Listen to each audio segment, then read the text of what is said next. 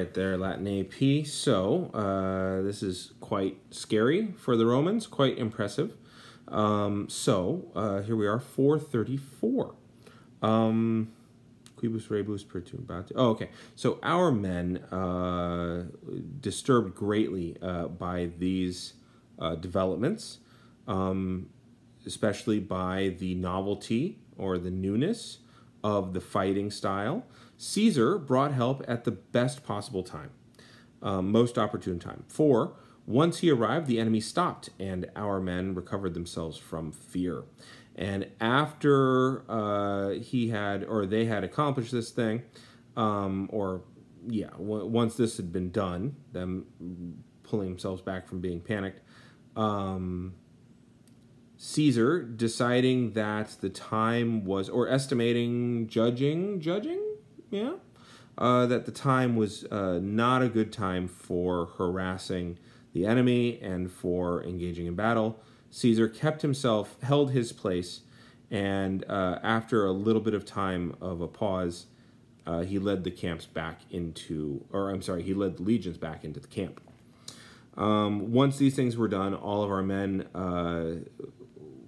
were engaged in battle. The rest of the Britons, the remaining Britons, who were in the fields, they retreated. They departed. All day, for many days, thunderstorms followed, which kept our men in their camps and prevented the enemy from making battle. So, fighting's over because a game is called on account of rain. Meanwhile, the barbarians sent out messengers into all areas and declared to their people, reported to their people, proclaimed to their people that the number of our soldiers was small.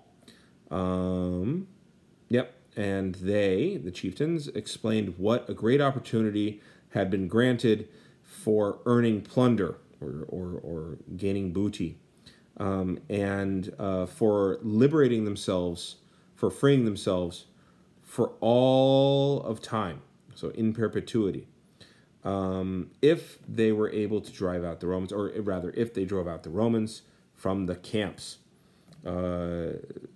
By means or by way of these announcements, a large number of infantry and cavalry had been drawn up quickly by the Britons, and they arrived at our camp. All right, I'm going to hit the button.